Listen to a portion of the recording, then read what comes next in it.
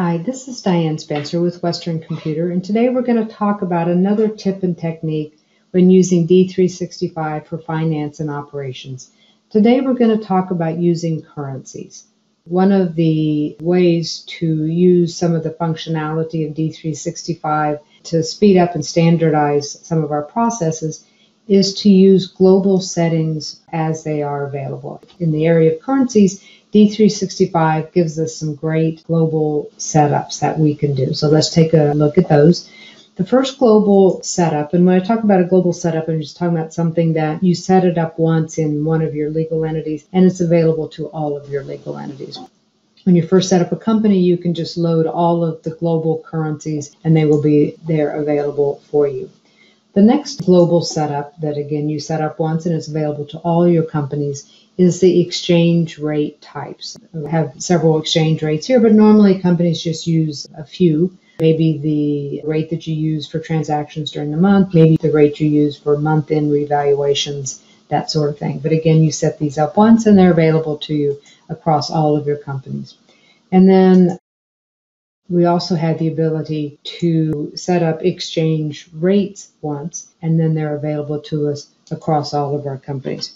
So to give you a sense, here I've set up the exchange rates between US dollars and euros, and all of the companies that have transactions where there is an exchange between euros and dollars will be able to use these rates. I don't need to go into each company every day or every month and set up the exchange rates.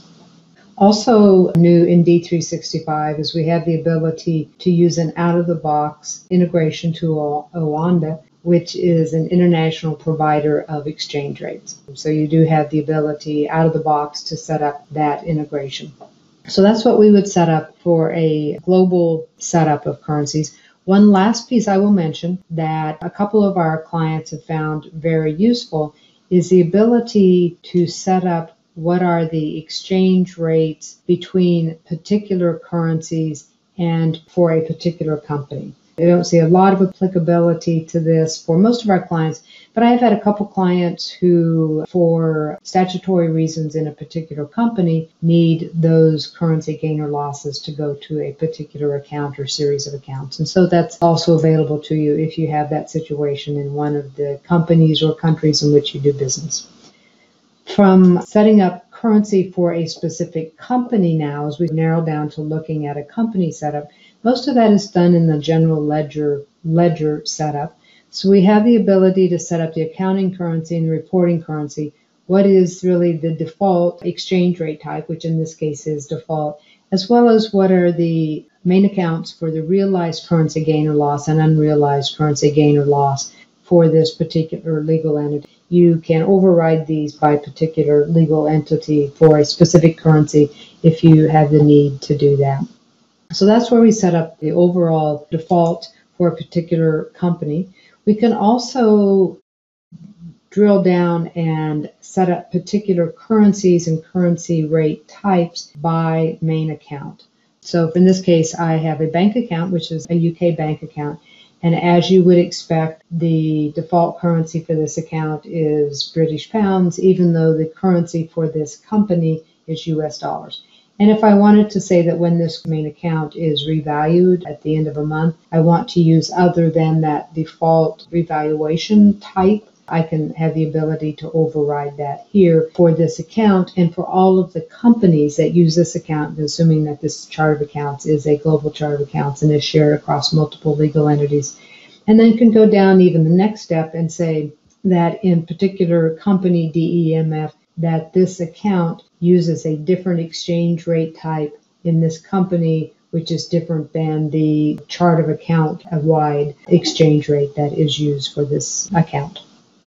We also have the ability to set up a specific default currency by customer and vendor. I'm going to be talking about vendors here, but everything that I say about vendors and payables also applies to receivables and to customers.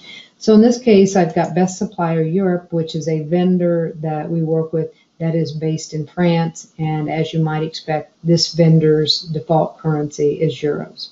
So every purchase order, invoice, payment we do to this vendor will be in euros. We have the ability to override a specific transaction. Maybe we have one large purchase and for whatever reason that purchase is in dollars. We have the ability to override that for a particular transaction. But everything we do in general for this vendor will be in euros. And then I also set up, in the interest of time, I pre-baked an invoice from this vendor and then payment of the invoice. And the payment is in a different month, and so it would pick up a different exchange rate. So the original invoice, which was dated March 15th, was for 1,000 euros, and the exchange rate in March was $1.23168 to euros. But then when we paid it in April, it was a slightly different exchange rate, as you can see, and the settlement of that invoice resulted in a $2.03 gain loss for this particular transaction. If you have significant transactions in other than your company accounting currency, you can, for payables and for receivables, do a foreign currency revaluation monthly, quarterly, annually, however you want to do that. And that basically will revalue any open or non-settled payables or receivables transactions. And then that's when you would recognize an unrealized gain or loss. And of course, in the general ledger, you have the ability to revalue, whenever you ask that that be done, any main accounts that you want to be revalued as of that date for your accounting, for your GAAP, or your international reporting purposes.